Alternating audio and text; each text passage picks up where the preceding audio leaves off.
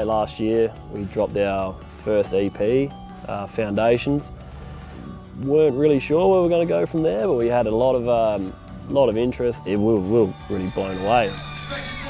So our good mate Bobby sort of come on board, and now our band manager thought it was a good idea to obviously push this interstate and make a tour of it.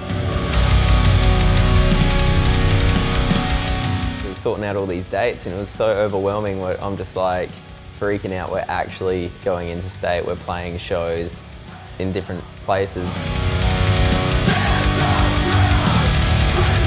Everywhere on the tour was somewhere I'd never been before, so I was pretty keen to check the places out, and it's pretty surreal finally getting to get out and see Australia. We're going into a completely different state to people that wouldn't even know us, and I was just so stoked on the idea of travelling and playing music. And that's how the Foundations tour come about.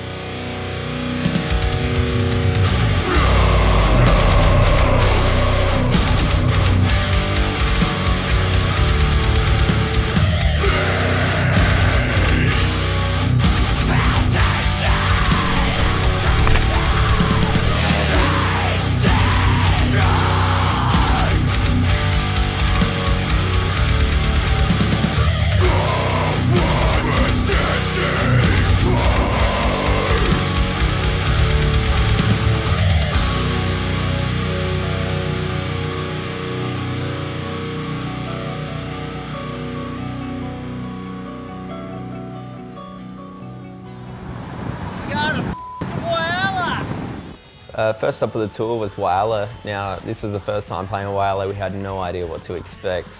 And as we were pulling up to the venue, we weren't even sure it was actually a venue.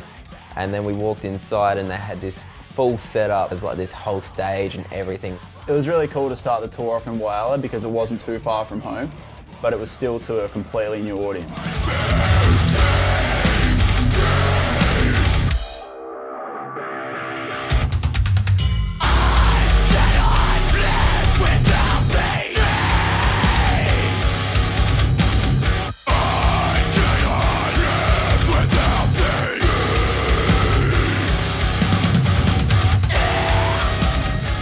We had people jumping up to us, grabbing the mic, singing along, singing the words. It was the coolest feeling knowing that people like outside of our hometown hear our music.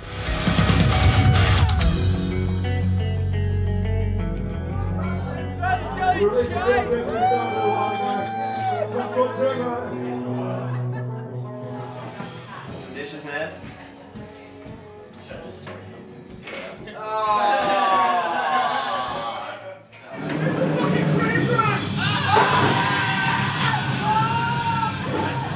Port Pirie, hometown, great show, absolutely awesome support we get from this place, absolutely blown away. First time we played at the local venue there, and that was pretty fun. A lot of beer everywhere.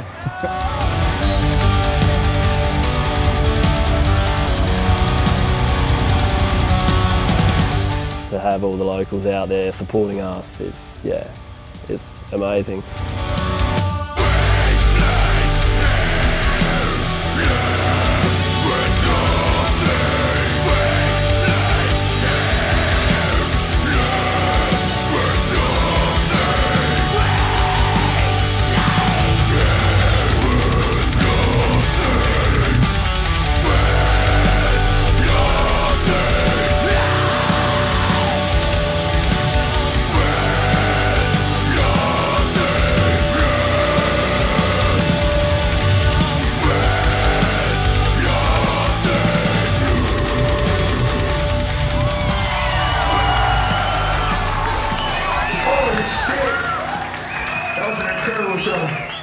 It was everything I thought it would be and more. It was insane. The room was packed and everyone was just having a great time, you know. Got a bit wild out the back. Yeah, there's, beers laid on, and everyone was getting pretty buck wild out there, all the bands, and that was a good hangout.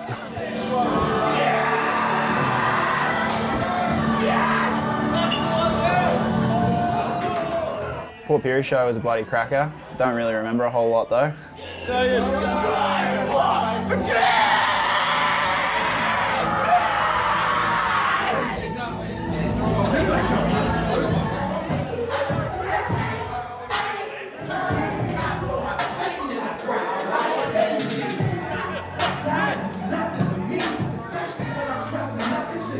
Obviously we've been playing in Adelaide for a while now, and you know, each show was just getting bigger and bigger, and you know, this show was no exception.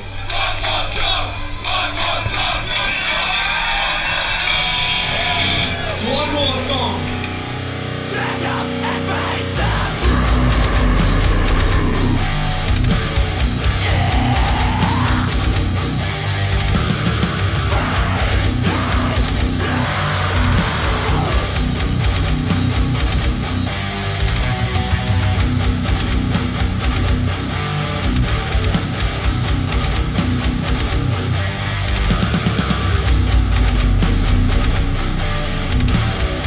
It went off. It was a full sold-out show. We found out the day after. We were pretty stoked. So we loaded up Willow's van and started trekking over the border to New South Wales onto Wagga Wagga.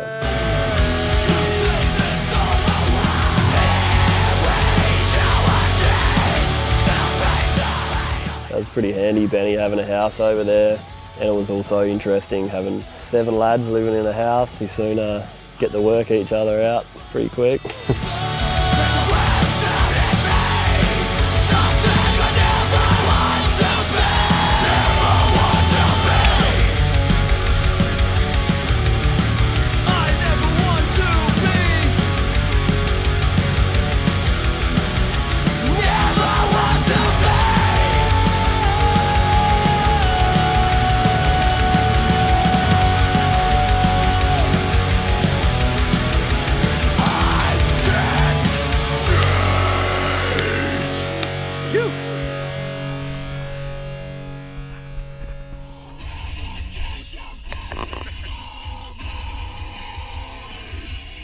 Living in a house with 7 dudes was interesting. We're just hanging out, trashing Ben's house, jumping around in the lounge room.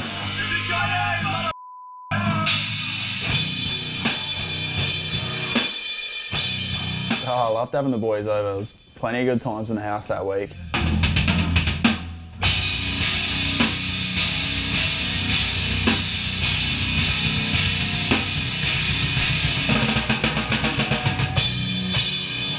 The jamming in the living room and letting the neighbours know that we were going to make a bit of noise, and I thought they got into it. There was an old lady next door that was pretty stoked on the music, so. Just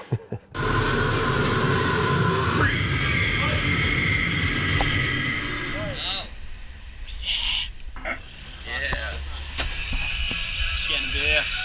Oh yeah.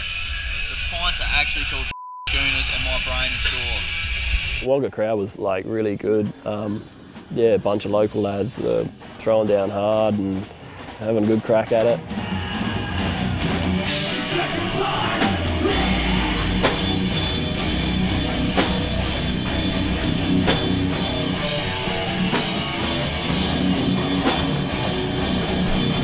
Sing it as loud as you can.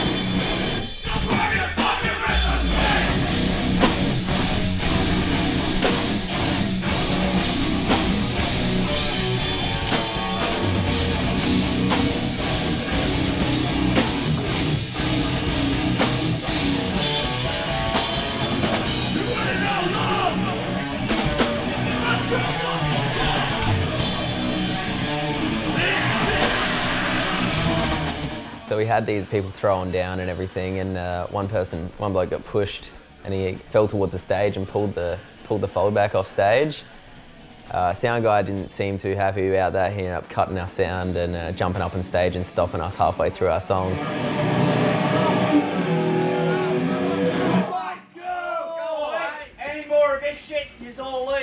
Yeah, the sound guy's he's just cut everything, and he's coming up, he's pushing through the crowd, and he's just going off, and he's just like, no more, no more. You know, gets up on stage, comes up to Benny, and he's just like, cut it, mate, like. I'm telling you, you need to dig some cash up, and then I'll let you leave the venue. It's broken. Get off the stage. I'm telling you. There's something rattling around inside it. We can pay for it, alright? Yeah, know if you will be. People were booing and throwing beer on him, and we worked it all out, and he's plugged us back in, and we continued on and finished our set, and yeah, worked out real cool.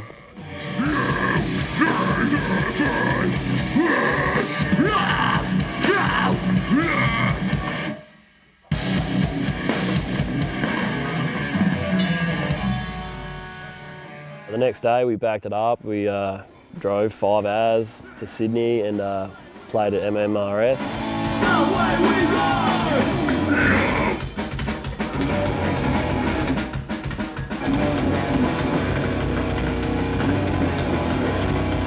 That was pretty cool. We cruised out after the gig and had a bit of a party.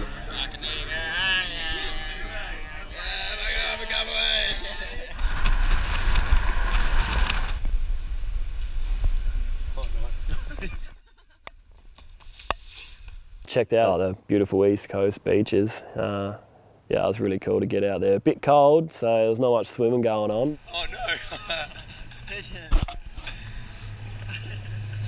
We were really fortunate to go and hang out at Jacko Strong's house over in Lockhart. Hung out there all week while he was practicing for the Austin X Games. It's just, it's crazy seeing these guys and what they do and the effort that they put in, and it's just, you know, hats off to them.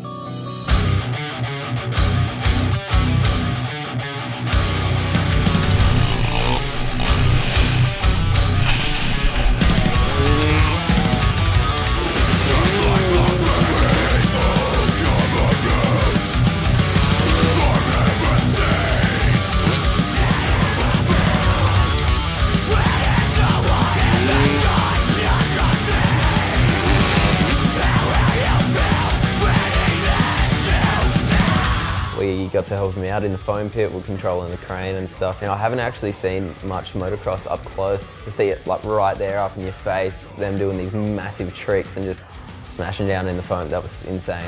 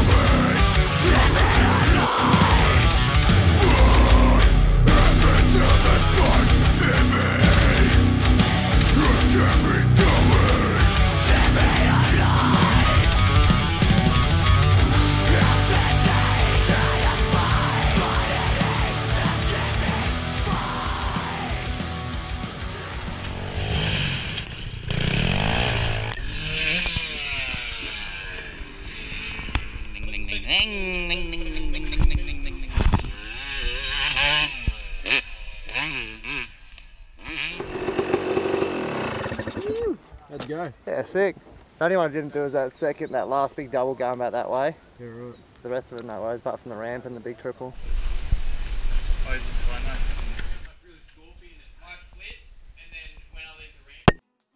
Yeah, also there was like some, you know, obviously the chances to hang out and a few late nights, having a few beers and getting the acoustics out and having a few little jams and stuff like that. Yeah, that was really cool times.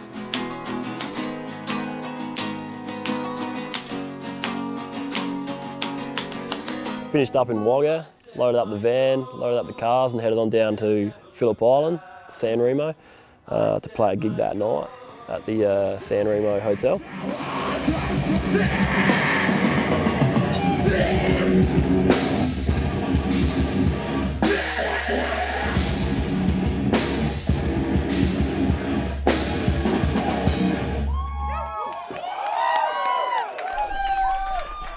Where are we? We're on Phillip Island. So yeah, we got to check out a bit of the coastline down at Phillip Island there, where we got to see these big waves coming and crashing into the rocks. It was pretty spectacular, and Willow thought it was a great idea. These, you know, big tough guy rips his shirt off, gets out there, stands in front of this big wave coming in. Oh, you know, I was just standing there watching the wave come in. Next minute I'm on my ass, face down on the rocks. It's just cleaned him up. This wave's just like come up, crashed, disappeared, no willow.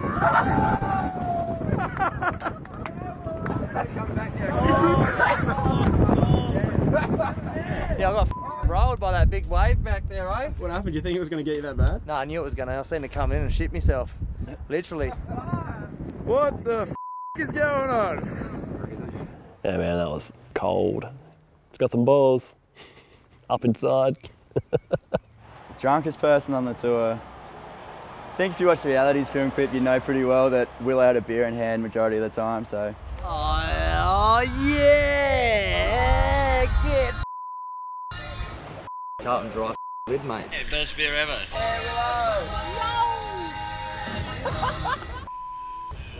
1 second he's ripping laps around Jacko's motocross track, and he's sinking tins while he's doing backflips on the trampoline. I think I'm gonna have to give that one to him. Willow, definitely. To cap off the tour, we finished off at Bang in Melbourne.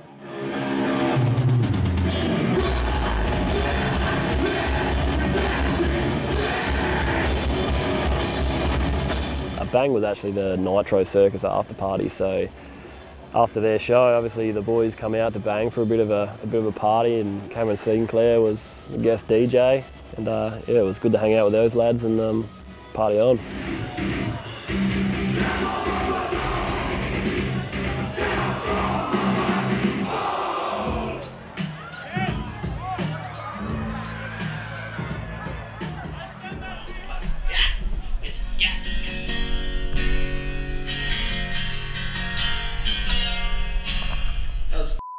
Radical brother. Love that you Daily Chase. Woo! Yeah, met some awesome people, got to see a lot of the country that I hadn't seen before, so definitely come back on a high and looking forward to getting out on the road again with the boys. I would easily give up my job, give up everything just to play songs and play music, tour the world for the rest of my life. I would do it in a heartbeat, you know, it's my passion. Jumping in the car with your mates, hitting the road, playing music, meeting new people, seeing new places, like that's the living. Without this, I wouldn't have anything else, really. It's a bit cheesy to say, but yeah, it's about all I do, man, and really enjoy playing music, so it means a lot to me to be able to play shows like this. Just on the support I think we have is blown me away. We honestly didn't think that we would ever be here or ever even get this far, and it's such a big road, and where it takes you is you don't really know, but we feel like we're just going to keep driving this and see where it does take us.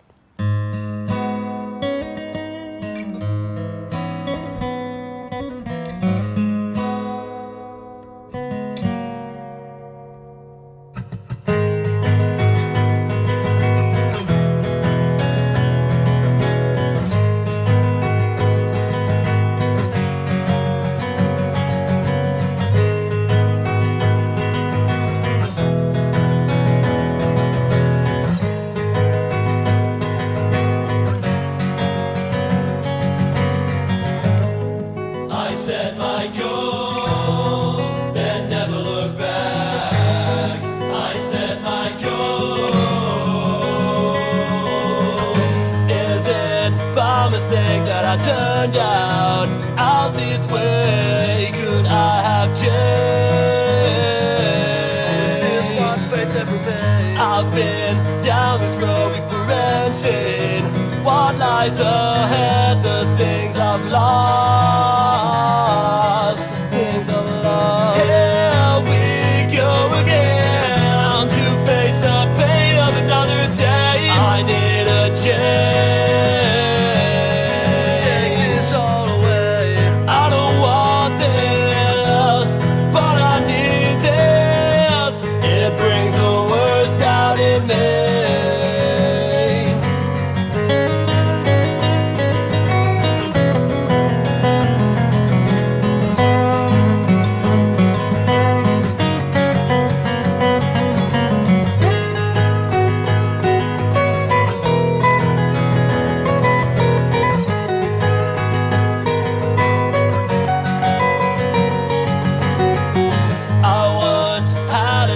Set out and find who